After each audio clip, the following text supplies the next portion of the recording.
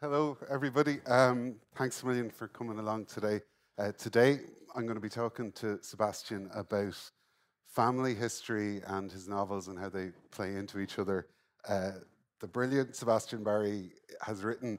So I got this from Wikipedia, and I asked you, and you couldn't remember. I said, "Have you written 10 novels and 15 plays?" And you said, I, "I don't know." well, Wikipedia knows. So he's written a lot of amazing stuff. He's written 2 books shortlisted for the Man Booker, The Secret Scripture and A Long, Long Way. He won the Costa Prize twice, which is kind of unheard of for The Secret Scripture and Days It was a Without End. mistake, but I went with it. Yeah. And he's just finished a 3-year stint as the laureate for fiction, for which he did 3 amazing lectures, one of which was done last year kind of remotely, and it's called The Fog of Family, and it's a very powerful piece about family and fiction and the subject of what we're talking about today. So we're going to start with Sebastian reading a little bit from that. Yeah. And then we'll have a discussion, and then we'll throw it out for some questions towards the end. So without further ado, Okay. Sebastian Barry is going to I'm going to stand up. Is that all right? Okay. stand away. Yes, I had the mysterious happiness, as it turned out, of reading the first 2 lectures, or giving them, as they say. I'm not quite sure how you give a lecture, but at the Gate Theatre, and where a play of mine, The Steward of Christendom, had played, and a later play, Our Lady of Sligo, with Sinead Cusack. The steward was with Donald McCann. So you can imagine my complicated happiness giving the lectures there on the same stage where Donald McCann, 4 feet away from me, had growled out his performance, and sometimes growled at some of the actors, which the audience can't hear. When Kieran Ahern was reading the letter from the front, which is in the play, from Willie to his father, Donald would sometimes say under his breath to Kieran, "Hurry up!" Which I don't know if that's inspiring or not, but perhaps I should hurry up now. But this was the 3rd lecture, which I had to do online, and it was recorded by my son Toby, who is a maestro of these things, in our little library at home. So I didn't have a chance to say it to living, breathing human beings. Yes, here we are, thank God. So I just read the first few pages to give you a sense of it, because it will lead into what Patrick and I will talk about. So this is called The Fog of Family. This took 3 years to write. I was going to do it the first lecture, and I just found it far too complicated, because a lot of it is not saying things, which is something we specialize in Irish families and possibly all other families. So it's very difficult to write a lecture about things never said. And here is how I resolved it as far as I could, anyway, for the first few pages. Here is a first memory, or masquerading as one.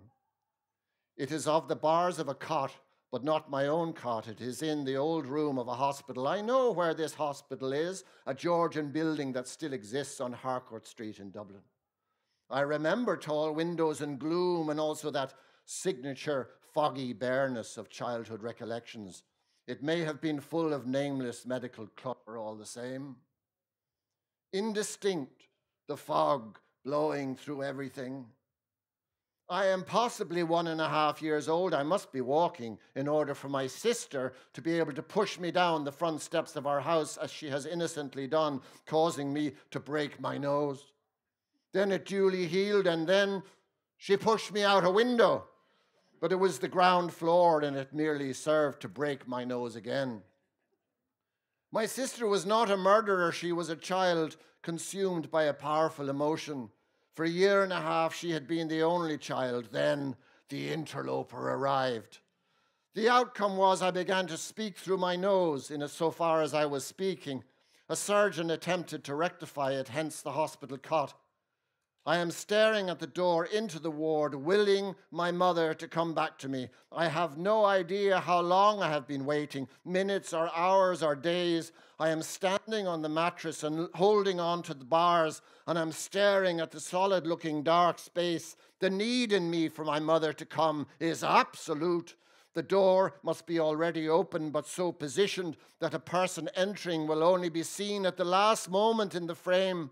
My eyes are so focused, the air is shifting and blurred as if with the smoke of a fire.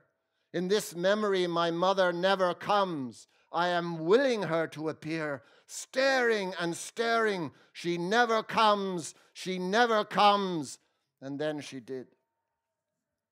The surgeon was working to clear the passageways of the nose, and he did, but inside things were still shattered, out of place. The most signal consequence of this deviated septum is I have been snoring like a walrus all my life. I knew nothing of that snoring version of myself till recently. Alas, there is an app for everything. Listening to a recording of what the app designates as epic snoring was not very Virgilian or Homeric. The person who lies at my side has had 35 years of it. How can you apologize for 35 years of concatenation? A voucher for Brown Thomas doesn't cut that mustard. I did not know the snorer in myself, the snoring husband, just as I am sure I do not really know the writer in myself or the child, that fictional, story-bound child. But maybe all you need is a vague sense of yourself. When I was a child and older, my father's snoring echoed through our old house on Longford Terrace, making it seem the 4-foot-thick walls tremble. We feared to wake that slumbering colossus. We used to creep up the stairs to bed, the heavy mahogany treads creaking. I have it all joined in my mind with box cello suites, one of 2 records he owned, which also used to reverberate through the house when it was being played on the gramophone. It was Pablo Casals as an old man sawing his wife in two, eternally, with many an audible groan. And I suspect he snored to beat the band. All in all, despite the snoring, my father's, not mine, I was having a happy childhood. A person can attempt to make an assessment of that right or wrong as he or she exits that demanding state of being. I loved my father. Even when I was a teenager, I relished his company in the mornings on the way into town to school in the Volkswagen hatchback, one of a dynastic series of such cars since infancy. I missed his company even as I enjoyed it. By the time I was in my early 30s, various family troubles had separated us permanently. I remember the first sand-colored Vaux arriving, second-hand, cheap maybe, but still coveted, pulling up to the pavement outside our flat on Leeson Park, where indeed my sister did the work on my nose. Through a sunlight so piercing it was as good as a fog. Was I 3? It must be a memory later than the hospital, so an even early memory than both of these was me smearing the contents of my nappy on the wall behind my cot, to the distress of my sister who shared the room. Maybe she had a motive for murder after all, but which my mother interpreted as an early sign of artistic ability. Indeed, my grandfather, my father's father, who was a watercolorist of radiant ability, apprenticed me to him when I was about 11. He hoped by doing so that I would continue on from him. Every Saturday, I traipsed over to him after school. He always slept for an hour after lunch, so I would sit in his studio waiting for him, waiting for his tread on the stairs and the beginning of the miracle of watching him paint, his hands like miniature ballet dancers, a deep silence in the house like a spaceship in space, the studio as composed as a painting with me, aged 12, painted into it. Snoring, an activity we share, my father and I, the only one now, separated as we have been for many years.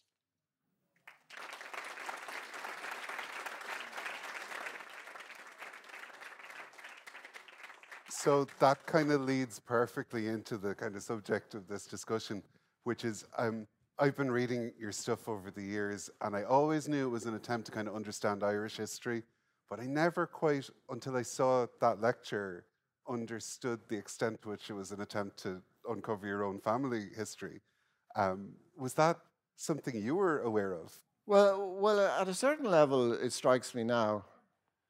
It's been an immensely self-interested thing to do. I mean, although as laureate, I had the privilege of speaking to 18 of my fellow writers to try and find out what the hell it is we do. I still don't know. And it was fun not knowing and finding out none of us knew. But if you ask me at the point of a gun, which after all is such an important part of Irish history, asking questions at the point of a gun, I just couldn't tell you exactly, and I'm quite content in a way not to be able to. I think, in truth, there's a sort of ancient period for me before Ali and the babies, and then there's the aftermath of that, where I think there was a sea change. I used to say nobly enough that my novels were an attempt and plays to establish a sense of connection and Irishness for my children, because I felt that whatever sort of human person I was, I didn't seem to have the adjectives of Irishness as applied to people, say, after independence. I seemed to lack some crucial ones. So I was aiming to insert, probably uselessly and certainly quietly, some new adjectives into the definitions of Irishness for the sake of my children, one of whom is sitting there disbelieving every word I'm saying. And that seemed like a noble project to me, but I suspect now that it was much more self-interested than that. I think these are survival mechanisms, and the truth of the matter is that the sort of creature I am is only, like a fisherman or fisherwoman would only be happy standing at the side of the Moy with the feeling that salmon were in the water, and I'm only really poised and complete, you might say, when I'm working at my table. So what arrives there is not immaterial, but it's certainly, there's a happy accident about the whole thing. So in that lecture, the fog of family, you kind of talk about a lack of safety you felt as a kid and an unease. Yeah. And how that feeds directly into your work. And what is fascinating and kind of unique about your work, and again, idiotically, I'd read loads of your books before I realized how many of them, I think they are all in some way based on some ancestor or close family member. Was that always the way they started, and why start with such close to home? The important thing is, the title of this moment is called Reimagining Ancestry, but really it's making up ancestry, which is also something quite common in Ireland. We want to, I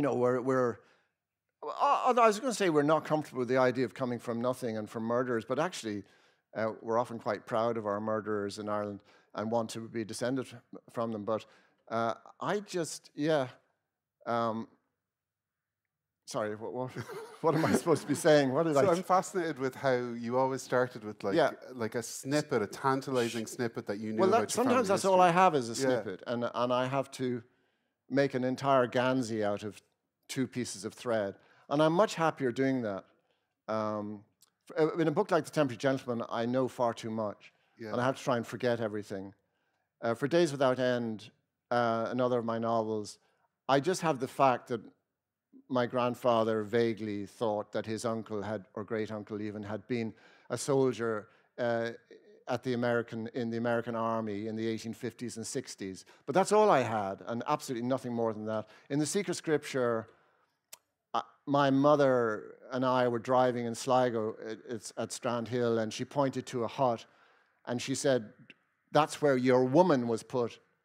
This is in Ireland, when we say you're a woman, or you're a man, you're in deep trouble if you are that woman or man. And she meant this great aunt of mine who had married my great uncle and had been kind of discarded by the family as unsuitable. So I was very interested in her. I didn't know her name. I didn't know much about her. I think she was the piano player in my great uncle's band. And so I made this book out of those two things. And it entrances me that she was so real to the readers. So this is another question about fact and the reality of books. So much so that some nurses in Roscommon had a new lecture hall, and they wrote to me and they said, can we call our lecture hall the Roseanne Clear or the Roseanne McNulty Lecture Hall? And it just overwhelmed me with happiness to think that this nameless person who had been erased, in fact killed twice, because not only did they commit her in Sligo or Roscommon, but then they told the family not too long after that she died of TB. So this was a person cancelled twice. My suspicion was, my instinct was, that these outlaws, these people who we were told to disdain, oftentimes by societal things, sometimes by priestly things, are probably the most important people we have, and it behoves us to go back and find them again, even if there are no roads back, and even if there is nothing left to find. And that's so this is why I describe what I do as rather mysterious and possibly ridiculous, because I'm claiming a sort of life for them. Richard Murphy has a beautiful poem about his grandmother, I think, and he says, may I retrieve her, it's an elegy for her, may I retrieve her from the cold hand where now she lies with a brief elegy. I mean, how wonderful a poet was Richard. And I would love to be able to do that, but my best work, my best adventure, I don't mean my best work critically, my greatest adventures have been trying to find people whom you cannot find. And that's what constitutes the journey for me in my workroom, and the excitement that I get in the workroom sometimes. So when you do, like in both those, in two of your laureate lectures, and also in the title of A Thousand Moons, there's this idea of the kind of circularity of history, that history is always there. It's not, the past is not the past, is it like Faulkner's thing? It's not, yes. It's not dead, it's not even past. Yes. Like, is for you going into these things, did you always view it as historical fiction, or do you view it as something? Oh no, although I am the proud winner twice of the Walter Scott Prize for Historical Fiction, I just don't feel, I feel, for me, the present is much more distant than the past, so I don't know what that would make me as a contemporary novelist. Very confused, probably. No, I don't feel that. I do think you can go... See, look, here we are, this mysterious creature we've all been assailed by this fascistic virus in the last year and a half that only wants the world for itself, and to hell with everything we want to do. You know, I mean, it's very, very, very difficult to say where we are, what sort of creature we are. And the whole business of gathering a sense of that is almost impossible. But you know, we just simply must do it. We must try and do that and position ourselves in the world and see what sort of, how we could define ourselves. The pandemic, actually, as I was kind of looking through your work over the last week, the pandemic is a very kind of Sebastian Barry type of subject. Like if it had happened 30 years ago, I can imagine a McNulty experiencing it 50 years ago. Well, it did happen in you know, I wrote a novel about the First World War, and after the war, when the Great Spanish Flu came, more people were killed by that than had been killed in the war. And yet it's barely mentioned in the textbooks that I was looking at. And I asked my friend, Roy Foster, is it in the literature of the history of the Civil War or the Irish War of Independence? I mean, hundreds of people died here in Ireland. And he said, no, it's never mentioned. And it's as if there was a desire not to mention it. Or you could understand, say, in cities like Philadelphia, where many, many people died, whole streets were erased, that there was simply no one there to remember it. So it intrigues me, if I live long enough, to see how this is remembered, whether it will be remembered. So in terms of how family drives your work, right, on the one hand, it's obviously a source of starting points and material. And on the other hand, you talk in The Fog of Family about how family kind of made, like the difficulties made you a writer. And I think you've said in an interview before, you echoed that idea that an unhappy family is like the making of a writer. Is that how you see it? It was interesting writing that lecture because I concluded various things for myself, having struggled to do it. That the details of our traumas, while are of ultimate are of complete importance to ourselves, as all of us maybe are sort of survivors of childhood, nevertheless, their details aren't important in a public sense. You don't need to be able to do an interview in the Sunday Independent or wherever and tell everyone what happened to you. The important part of it is that something happened to you, and this is what made you a writer. As Cohen said, there's a crack in everything. That's how the light gets in. I think it's if it's a profession raised out of a sort of inability to cope with trauma when you're a child, then perhaps it's a sad state of being. I don't know. But what I've loved about other writers is, I'm thinking of Sinead Gleason here too, the people who have unfurled the banner of their own inner selves and used it as a sort of weaponless retrieval of the present moment. And I love that in people, no matter how they've been, the thing's been put up to them, no matter what they've been asked to bear, or even asked to bear when they couldn't even understand what they were being asked to bear. Nevertheless, they come back as a writer to show their strange and inimitable courage in the face of the world.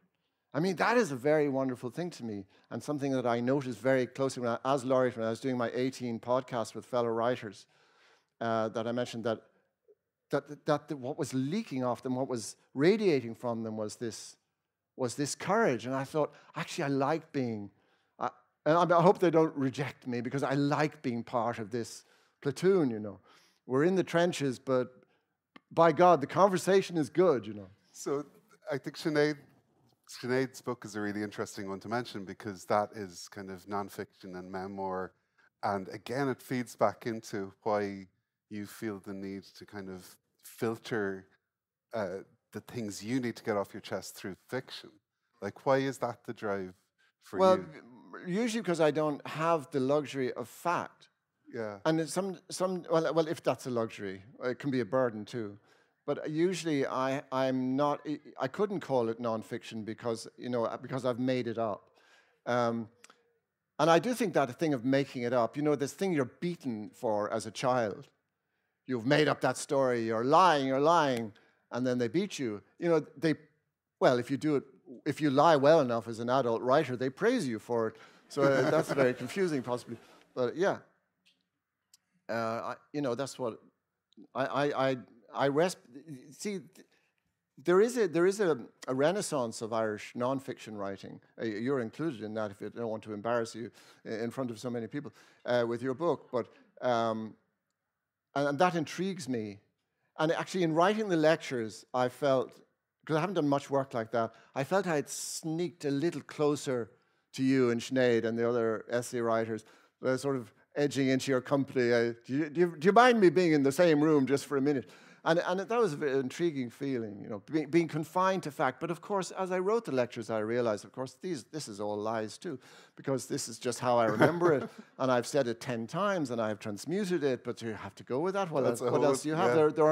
There's no policeman to come and tell you this is completely wrong, except, of course, in my family, there are numbers of policemen. So the memoir and the essay boom is really fascinating, because on the stage earlier today, Sinead, if she is still here, mentioned that herself and Emily Pine had been talking about why there was so much essay writing. They'd been asked in an event, and it was because there was so much unsaid, particularly around the lives of women and things like that. And I kind of wonder, is what was happening in fiction in Ireland a kind of sublimation of all this desire to get this stuff out? And in recent years, there's suddenly been a change where you feel emboldened to write about your life. Well, the very thing you think will bring you censure in Ireland now. I mean, maybe this is our victory as a country rather than any economic thing. When I wrote The Steward of Christendom in '96, which was about my great-grandfather, who was one of the superintendents of the Dublin Metropolitan Police before independence, I thought I was writing about a traitor, and that if people knew I had this person in my family, they would condemn me in some way, as if you're related to Major Sir or somebody. But what I found even then was when you put such a person on stage and you say, behold a man, behold a person, a human being in history, mired in history as we all are, that a certain compassion can flow towards him. Michael D. was here earlier, and we've been so lucky in our presidents. Mary Robinson came to the Steward of Christendom, and Donald McCann was playing the lead. Donald could be quite fierce, you know, and when an actor has finished an enormous role like that, he basically wants to get into his clothes and go and have a drink, although he wasn't drinking alcohol at the time. Even Lear gets to take a piss, he said to me, Donald, resentfully, but also lovingly. Anyway, he was in his dressing room in his tattiest of dressing gowns. For some reason, great actors must wear the worst clothes you've ever seen. I mean, his leather jacket, it was insanitary. But anyway, he was there, and she wasn't coming, Mary Robinson. I suppose he thought maybe she was standing him up or hadn't liked the play or something. But eventually, she did arrive back in the dressing room, and she said, Donald, I'm so sorry. I'm so sorry, she said. I was in the ladies. There was a huge queue. My mascara was everywhere. I was weeping so much, I had to fix the mascara. And Donald said, well, okay, that's okay. So, you know, that's fine. The Irish president, we had disarrayed the mascara of the Irish president, which we can't do with Michael D., but we'll try and disarray him some other way. I am fascinated as well by how all of your work, including the Steward of Christendom, is about these kind of one or two families, like the Dunns and the McNultys. Yeah. And I was curious if that was always the intention. Like, I got to throw out stupid references here, but Balzac did it. The Marvel Universe does it. Like, everything is connected. Yes. Why is that important to you? And do you see it all as one big work? I don't think it was important to me in that sense. My main sense as a writer has been a profound wish, you know, just to get away with it. Seamus Heaney, when I'd have a play on, I'd meet him somewhere, he'd say, oh, you had a play, Sebastian. Did you get away with it? You know, like your Jesse James, getting down to Mexico before Pat Garrett, or Billy the Kid. So that's been, you know, my main feeling about it. There's a sort of grandeur in asking me what was important to me. What was important to me was breathing in and out, not failing the goddess, which is my wife. You must be leaving gifts at the feet of the goddess or you're doomed. And also surviving the beautiful gaze of my children, like, who the hell is this? Are we related to him? All that. That was my main interest in life, I should say, for the last 30 years. And writing is, I mean, when I was writing The Secret Scripture, usually when I'm working on a book, Patrick, I think I am fairly certain about a third of the way in that it's no good, that another book is going to have to be written after this quite quickly to save the day and pay the rent, and that this is truly nonsense. Why did I ever? Or else something else is happening. When my mother was dying when I was writing The Secret Scripture, although that's not how she saw it. She thought she was going to live forever, and maybe she has. But that whole process of going to the hospital, I mean, we are in some ways still a wonderfully medieval country, but they don't tell you the details of the things you should be doing. I went into the hospital for the millionth time, and the nurse there, and she was from the Philippines, so how did she know this? But she said, you know, what you're supposed to do, Mr. Barry, is take your mother's clothes and wash them, and then bring them back to the hospital. I said, but I lived 3 hours away. She said, no, because there won't be. I was wondering why my mother was in rags the whole time and washing her knickers in the sink. I thought that was a bit odd. But this is the reason that I was supposed to wash them. So this is what was happening. And I didn't. I went home and I blessed that nurse. And I said, thank God somebody had the kindness to tell me where I'd been absent in my knowledge. And I washed her clothes. And do you know, if you take your mother's clothes from the washing machine and you're folding them, and she is this worshipper of Yeats, and you think of those plays where they're always folding things, and you're weeping like a fool on the floor, and cursing yourself and bringing them back. That's what was happening to me as a person when I was writing The Secret Scripture. And when I knew she was unwell, in fact, I thought I would have to stop. But the book paid no heed to me or my mother or that brilliant nurse or anyone else, and just demanded floor space. When you look back at the books and you look back at them years later, does all that stuff find its way into it? And do you see something that was at work there that you weren't aware of in terms of the kind of the overall story that's being told in those books? Sometimes I'm a bit surprised. Sometimes I think actually Ali drugs me and she writes the books. Because I'm not sure I really have it. When we did the first read-through on Blueberry Hill, this recent play with great Niall Buggy and brilliant David Ganley, on the first read-through, I thought I had finally detached myself from the old family and now was devoted to the new family. And here was a play about two guys, nothing to do with me, in Mountjoy jail. One had killed the other person's mother. The other person had killed the other person's son. Nothing to do with me. And then I sat in the front and I thought, every memory this man, PJ, has, this ex-priest, is my childhood memories. I've given everything to this man. And the other guy is all my memories of growing up in Monkstown and the Monkstown farm at the back of Monkstown and my friends. And I just hadn't realized that in attempting to get away, I had just brought everything with me. You know, like a native person in America who just packs everything up and drags the whole thing on to the next side. Isn't that disgraceful, though, in a way? It's not disgraceful. Well, I'd go so far as to say it's suspicious. Anyway. So in the last two books, Days Without End. Days Without End and 1,000 Minutes. Often called Endless Days, but that's written by somebody else. It feels like you're kind of going into a new kind of family. And we were talking before, and you said that it's in the recent books you can kind of see your current contemporary family coming in, as opposed to, even though it's still set a long time ago, based on a relative a long time ago. That's because I think I've lived so long. I mean, 66 seems quite old to me. Mind you, I knew I'd be 45 in 2000, and I thought, oh, that's the end of life right there. What will I do after that? Probably hobble along on a stick somewhere. But, at 66, you've lived a little bit long, you're fairly fit and healthy, your brain is reasonably clear, and maybe it's inevitable then that stuff that happened 30 years ago would start to creep in. But what I found magical about these last two books, I mean truly magical and unexpected, was that as I began to write Days Without End, my son Tobias came out at the age of 16. I mean, with great difficulty, even though he was saying the words to a very liberal, we hope, family.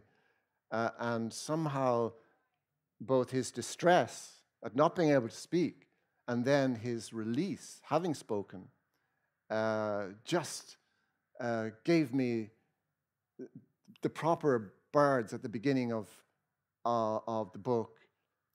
There's a scene at the beginning of that book where the two boys are dancing dressed as girls for the miners. And I remember seeing a photograph.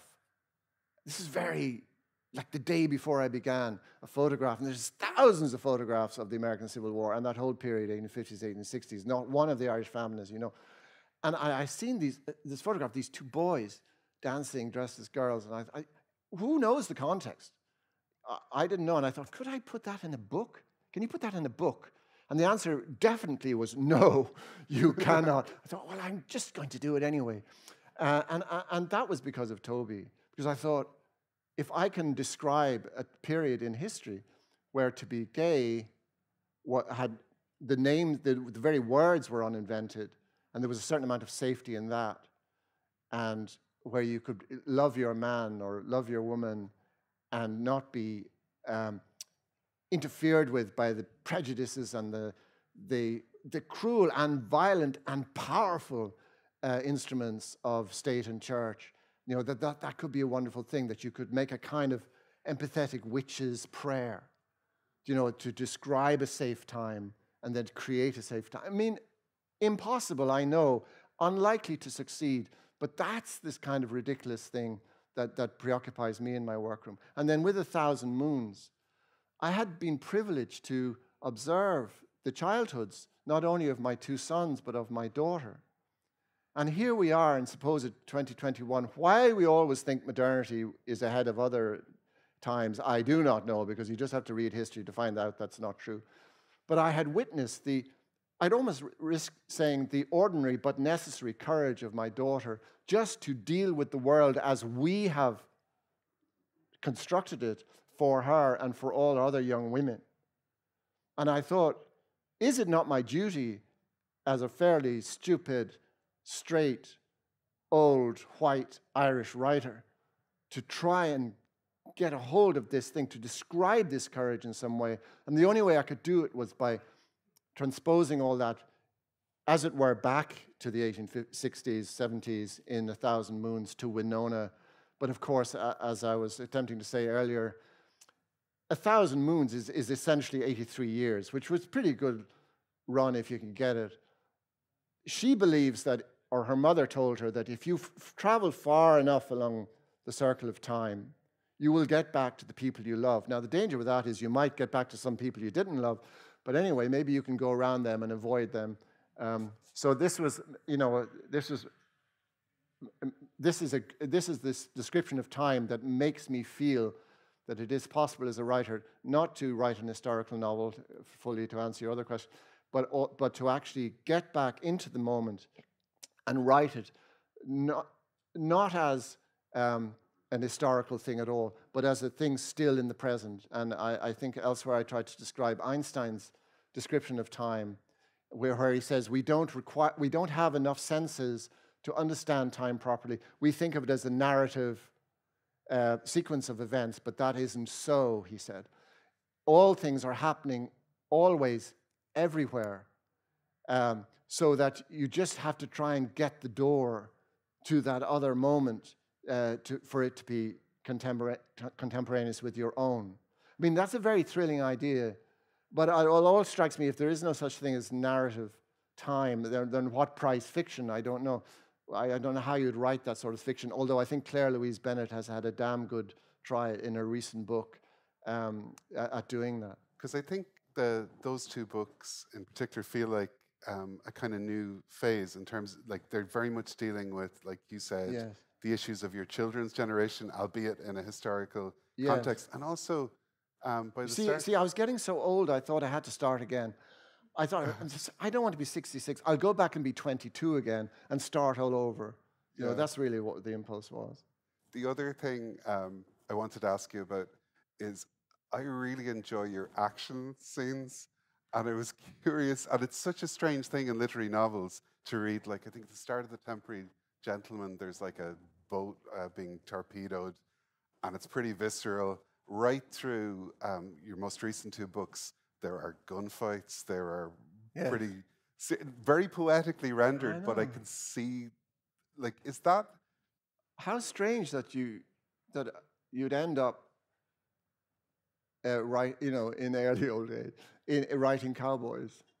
Yeah. I mean, I don't know anyone remembers or was ever a child in Dunleary with the Adelphi Cinema still running, and you'd go in on a Saturday and sit in the 1 and 3 seats. You'd be herded in, all the children of Dunleary, girls and boys, herded into this tiny space in the balcony. I don't know why they did that. Maybe they thought we would go wild if they let us sit anywhere we wanted. And we'd watch all the films, which were mostly cowboy films. And I had no idea that was going to be actually a seminal literary influence on me. I mean, you wouldn't even want it in a way, but so it has transpired, which again I think is pretty suspect. But we won't get into that. I know you don't like the criminality of this conversation, but I think it's very curious. I mean, so much so that the wonderful Tessa Ross is now making arrangements to make films of those two books. I mean, I can't tell you how overwhelming that idea is. To have two cowboy films. I mean, if I could just go back and tell that boy, hold on, there's 2 really good cowboy films coming, it's just you have to live for 60 years. So in an interview, I think with John Self in the Irish Times last year, you talked about how you kind of been really enjoying plot, and how for a long time plot was kind of suspect in literary... Well, visited by plot. Yeah. We were told, weren't we? My generation, postmodernists, or we thought we were modernists actually, because the news hadn't reached Ireland that there was this post thing. So we were okay, everything has to be, it's all about style, it's all about your signature sentence, nothing should happen, probably not too much emotion, everything rather severe because of all the wars and everything, and very understandable, the Shoah and the Civil War and the Spanish Civil War, and that's what we were supposed to be. But in a way, it wasn't what I was. And even when I was quite young in my 20s, trying desperately to write in the tradition of modernism, I wrote a book called The Engine of Owlite, which Aidan Higgins, of course, praised to the skies because he thought, at last, some person as foolish as me continuing modernism. And that was my effort, I suppose. But I knew that there's something else. And then it was required, and I realized that, what you have to do as a writer is find your own birdsong. And it really doesn't matter what bush it's in or what sort of bird you are. It just has to be your birdsong. And the struggle ever after that was to find something that was proper to me in that beautiful sense of the Latin word proprius, that actually belonged to me. And even if that was a small thing or a disreputable thing or a useless thing, it was your thing. And not to be dressing yourself in the clothes and feathers of other writers. Because, of course, when you're 21 living in Paris in a chambre de bonne, as I was, you're going down to the British Library, God bless the British Library, to get the letters of Joyce and Yeats, and you're reading them in your bed, and you have the same headaches probably Joyce had from his affairs and his money problems, my God.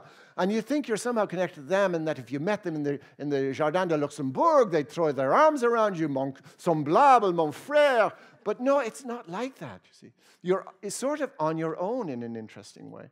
And you have to make your own stand and find your own bear's cave to write in and make your own books. And that's the struggle for all writers, young or old. And, I was being a bit facetious about going back to being 22, but actually, if you don't return yourself to that state of being in the Chambre de Bonne and starting for the first time, you're in sort of trouble of a different sort. Never for a moment, when you talk about laureates and the cost of the book of the year, thank God, I struck the mortgage off the books. I went into the Bank of Ireland with my cost of the book of the year and I said, takes X amount off my mortgage. It was a wonderful moment, but it's not actually the thing that you're doing. The thing that you're doing is much more primal. The thing that you're doing as a writer is much more allied to the things we find completely mysterious. Proxima Centauri, it's the nearest planet we've never seen and we don't know what's going on. It's like that. It's not, you can't actually describe it because you can't reach the place where that explanation will be given. It's too far away. So in the context of that private working away in a cave, how have you found being the laureate and being a public writer, which is kind of what your role is? No person on earth. I mean, considering that in Ireland at the moment, at a rough estimation, we have at least 30 people who would be supremely good laureates and would honor the role and just be wonderful and whose work is world class. I mean, that's an amazing thing to say in itself. But I knew that no one of this group, if even I belonged in it, no one less suitable to be laureate than me. Because well, thank you so much. It's a psychiatric matter. I mean, you're struggling just to live, to breathe in and out, to present a reasonably human face to your family. You're trying not to be overwhelmed by the troubles of the older generation, these things visited on you, and all these problems. You're just trying to get by, scraping by. And I thought, I have to be a laureate. Does that mean I have to actually go out and see people? Or do you have to meet anyone? Or can I just stay at home and be laureate? No. And you have to create a program. And it was all very daunting and overwhelming. I had two amazing people, Sarah Bannon, Marcella Bannon. One letter different in their names, but sisters for all that, who helped me. And that really, they made that laureateship between them. And they saw this poor, dejected heckin' cart horse coming up to be laureate. And they turned me into a polo pony before they were finished. I swear to God they did. Because then I actually loved it because I was released. I am wearing my cloak of invisibility as laureate, or was. So your true self is not the thing you're traveling with exactly.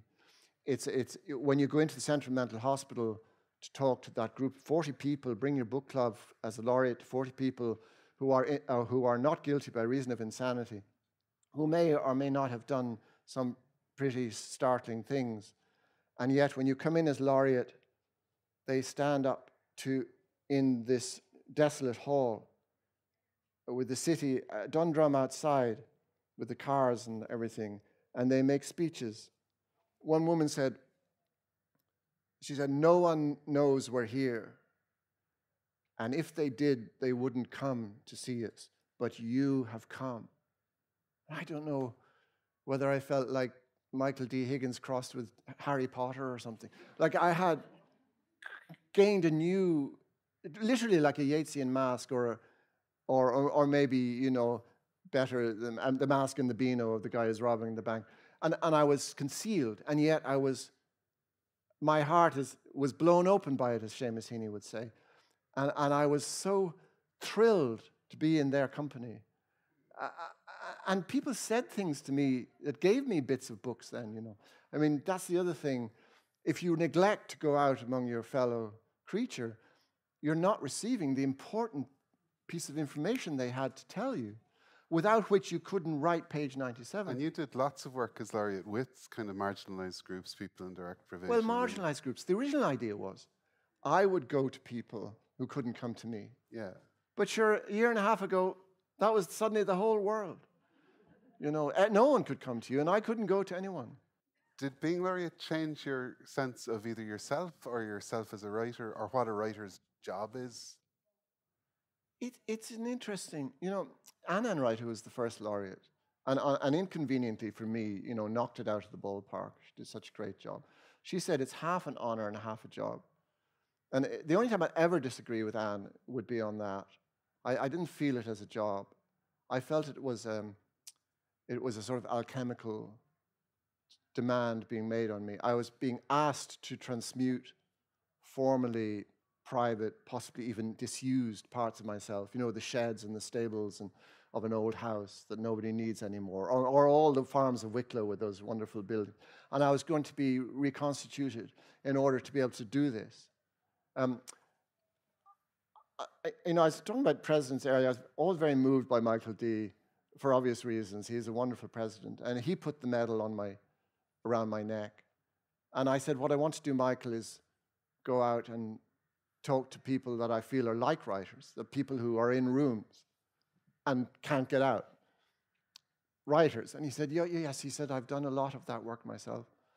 I said, why is the country sometimes, because he's the great minister for the arts, so poorly organized for artists? You know, people don't understand that young artists make no money. When you say you make no money as a young writer, they think you mean 30,000 a year now. But actually you mean zero. And yet you're a respected writer. And I said, you know, Michael, sometimes I think, Michael, we need a revolution. And just for a moment, his face opened with the possibility. And then, oh no, sorry, I'm president of this. You know, it was just, we were both going to dig out the old guns. And, no. You know, it was that's where it started, in that moment with Michael, talking about what he had done already, you know. And I just felt in cahoots. And do you know, if we're all in our moments of honesty in our private minds, when we're, you know, whatever, in the shower or cooking the rashers, sometimes you think, you know, I haven't really stepped up to the plate of my life, or I haven't fulfilled the things I wanted to do or be. And I've always had that feeling. But somehow the laureateship, somebody has, you know, Paul Muldoon rang up to say, I'm the laureate. I mean, I didn't even know he knew how to use a telephone. Do gods use the telephone? Why didn't he just beam it into my... Anyway, you know, it was absurdly wonderful. Yes, what it gave me, it's just 3.5 years of a sort of strange sense of comradeship with my fellow citizens, and also a strange sense of conferred citizenship from them to me, not by a government saying, because, you know, we went to the direct provision, one of the direct provision in Clonakilty, and there was a woman there from Ghana, I think, who was a very distinguished lawyer in her own country. And they'd had her in this place for 5 years. Why couldn't this God work in Ireland? Excuse me. Or Malata Uche Okari, whom I did a podcast with, 7 years in a direct vision center with her boy. And she's finally released out into the world, and then she has 17 PhDs and is a brilliant writer. In other words, obviously a person of incredible and infinite worth. What is wrong with civil servants that they can't see that the first day? Amen.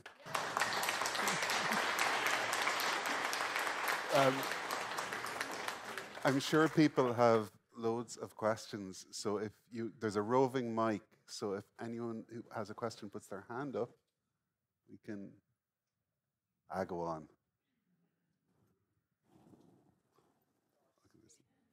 Do you mind if I stand up again? No, go ahead, please. As an old theatre man, I'm afraid of sightlines. Sebastian, yes. this is not, I mean, I totally agree with what you're saying about the direct provision, and I hope there's going to be a change. And I also hope that people like, and all of us need to stand up to what I will call the uncivil servants and demand, now they're going on a 4-day week, they're being paid, they never answer their phone, but that's kind of me being, political.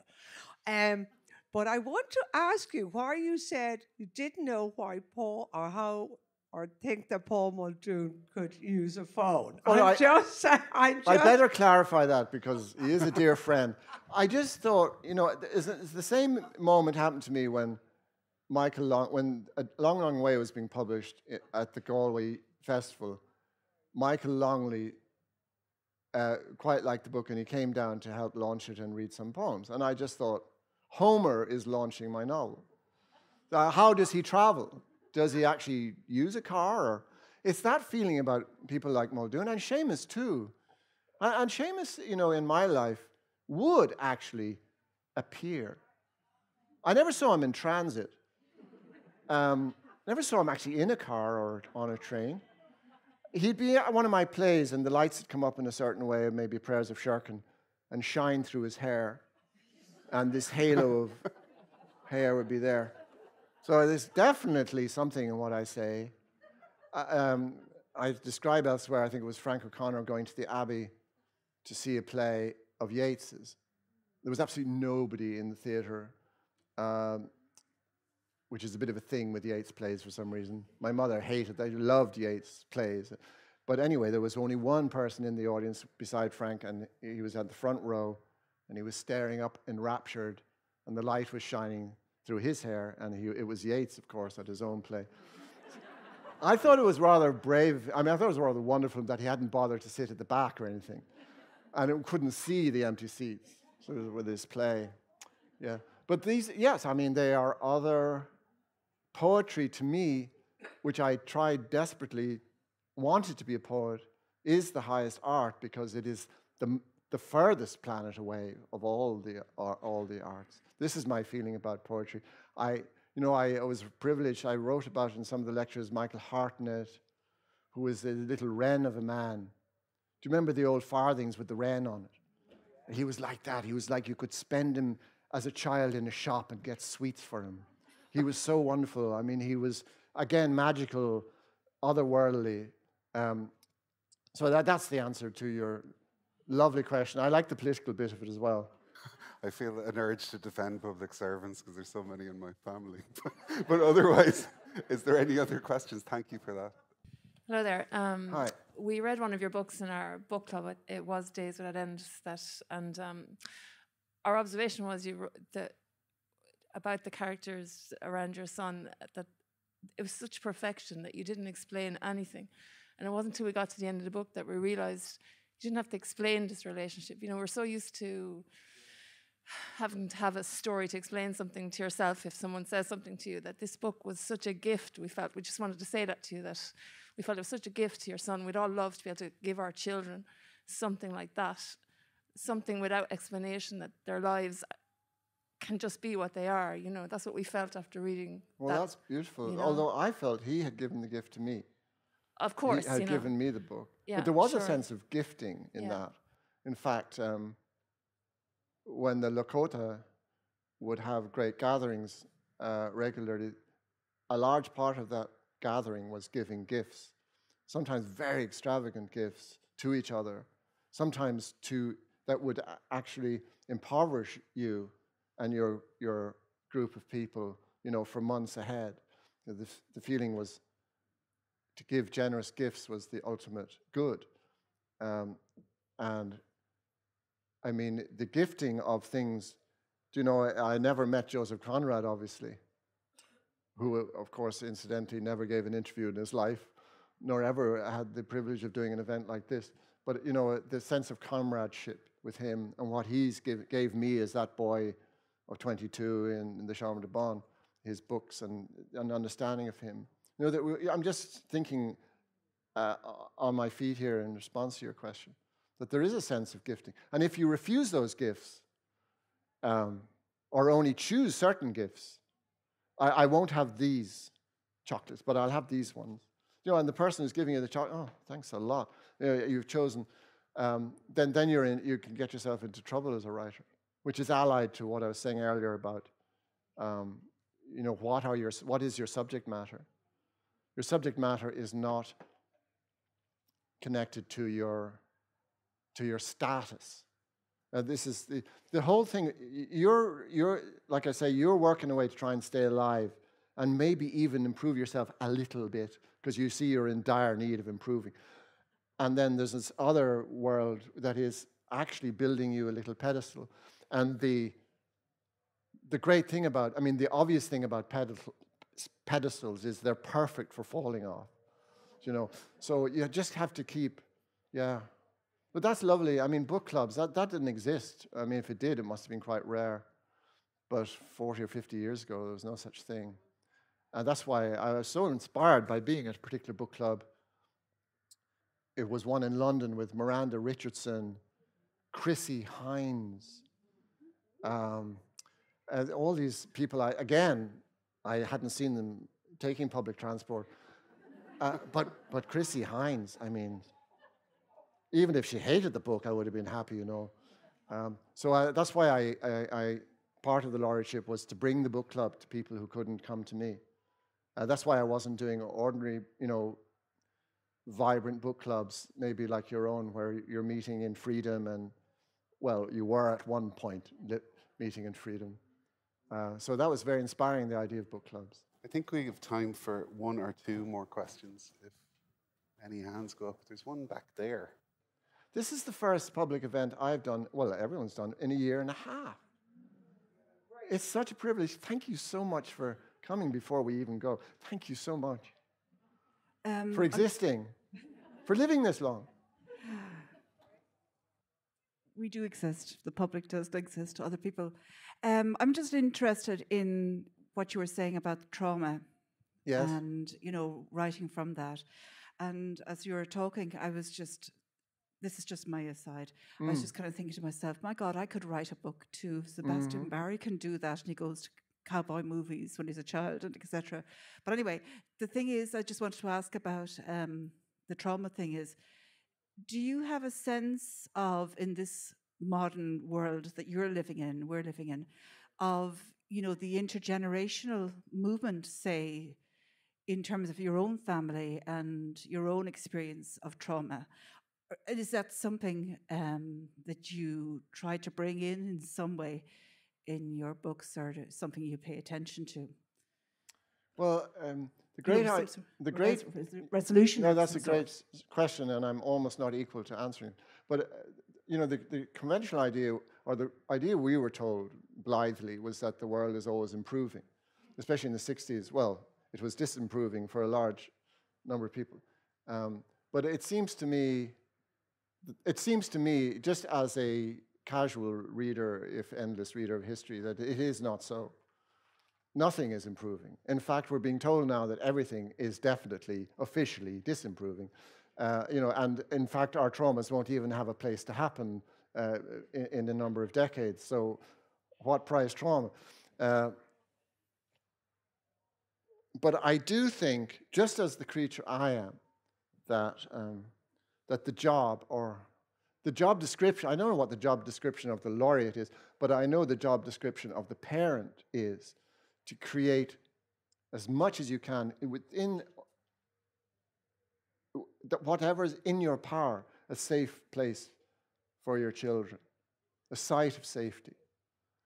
One of the reasons I did write 1,000 Moons was because I realized that wasn't absolutely 100% achievable. But I did think that there was a generation in the 60s and the 50s who were interesting in their own way. Their God was Sartre, l'être et le néant, being and nothingness. Love was dead, history was dead, because there'd been so much of it. Surely it's over now. And, very great artists came out of that. My mother was a very famous actress, and a very wonderful actress. My father was a young poet. But if you think like that, then nothing is important enough to make it safe. Like children, I'm generalizing in a way because I hope I'm not the only one, but children as such in Ireland in the 30s, the 40s, the 50s, the 60s weren't very important creatures.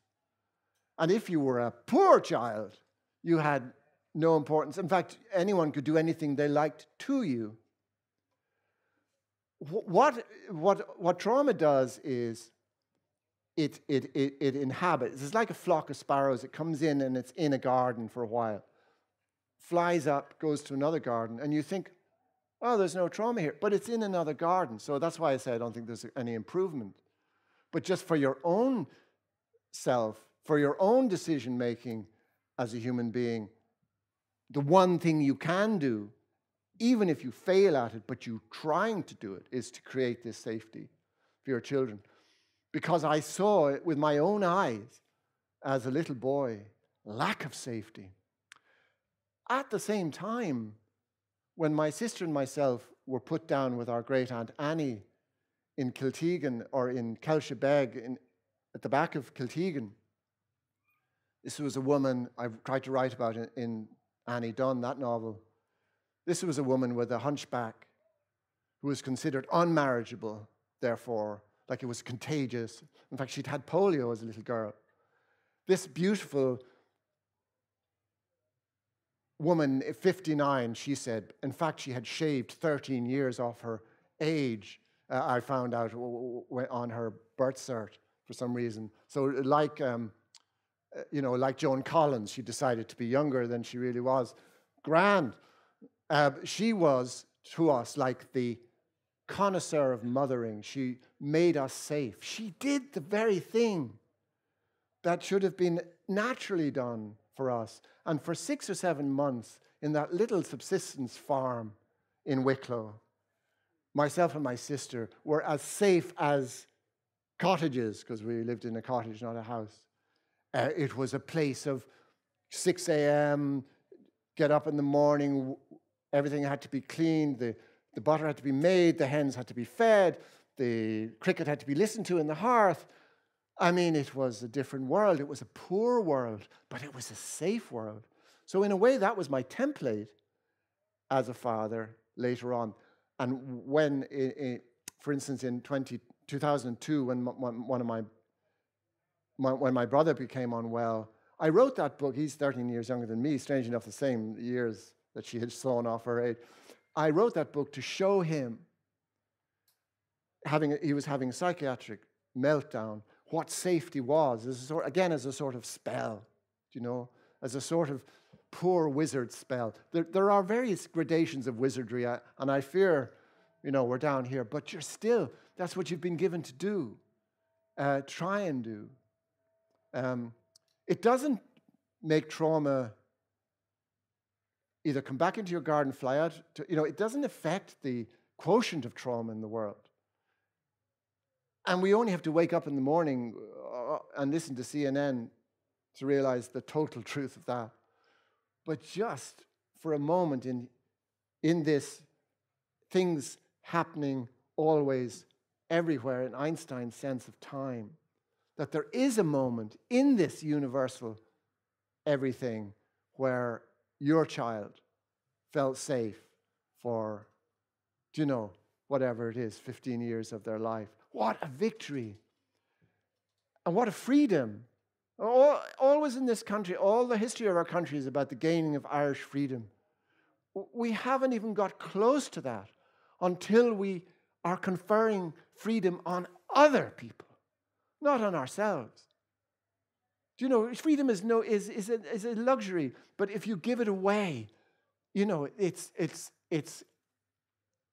suddenly a much more universal and democratic thing. I'm thinking of that amazing woman from Ghana down in Direct Provision Centre. I'm thinking of the people in Central Mental Hospital. I'm thinking of everyone who needs our assistance. I'm thinking of the traveller community. Owen de Vradoons has written this amazing book of traveller myths retold by him in this brilliant book.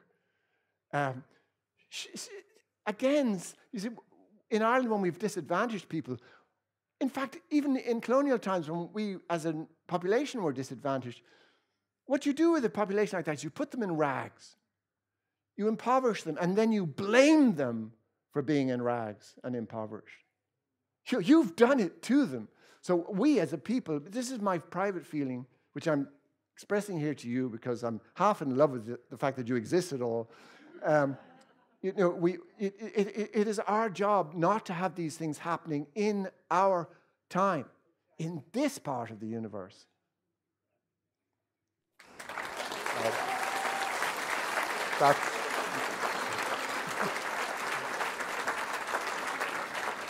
Thanks a million, everyone, for coming here, and thanks a million, Sebastian. That was brilliant.